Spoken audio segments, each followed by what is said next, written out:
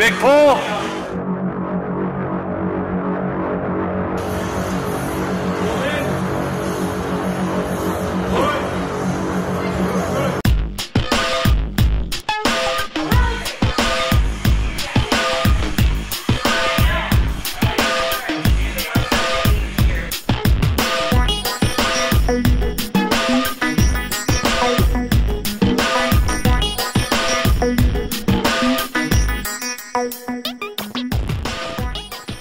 It started off that I looked into doing America's Strongest Athletes with Disabilities, and a lot of the exercises I seen I was doing already to try to rehab myself to, you know, keep my posture, keep doing.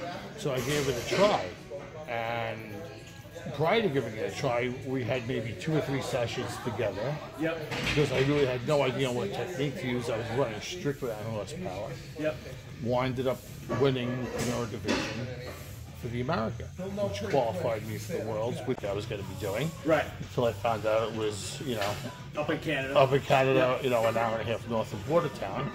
And we continued. And that's really when, you know, we joined the family and started training. And Yeah. told you about really what disabled strongman is all about. So we've learned a lot of things through the last year and a half, roughly, and now we're a week away from Arnold's, where for a little bit we weren't sure what was going to happen there, whether you're going to go there or back to America's Strongest, and now talk me about making that decision to go to basically compete against the best in the world at the biggest fitness contest in the world. Well, when you get invited to the Arnold, it's very hard to turn it down. It's sort of like earning your spot to go to the Super Bowl and not show. Right. You go and do it and you compete. Just even competing with these great people that I compete against is an honor. These people are an amazing group of people. We want no sympathy. We want to show people what we're capable of doing, so it allows other people to see, hey, if these crazy guys can do this stuff, I could do normal things. Right. And just for a reference, you are not into the normal age range of where people start in this sport. No, anything like that. Even though I've been training, you know, since I've been 14 years old. You know, I've only been doing strongman for 1 year. Now you know, I'm going on 57 here. So, you know, I have more scar tissue and I'm held together with Velcro basically. But again, we still try to just get it done.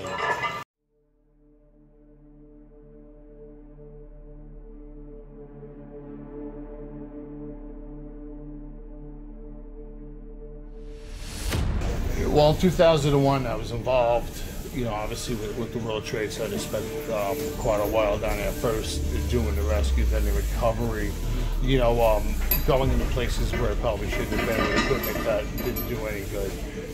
Subsequently, in around 2004, I started feeling a little funny. I started losing my balance, and it got progressively worse, and I attributed it first to maybe like a hip injury or something I did muscular. Because that's how we are. Yes, we deny everything, of course. Yes. Training has probably, believe it or not, kept me alive, because with the neuromuscular disease I have, I'm not supposed to be able to move. But even though it was very hard at times, you know, I have a gym downstairs at the house. I used to attach a rope to all the columns downstairs so I could, you know, walk along the rope. I'd come upstairs, and after squatting on the machine, lay on the kitchen floor for 2 hours, when my poor wife looked at me and had no idea what to do.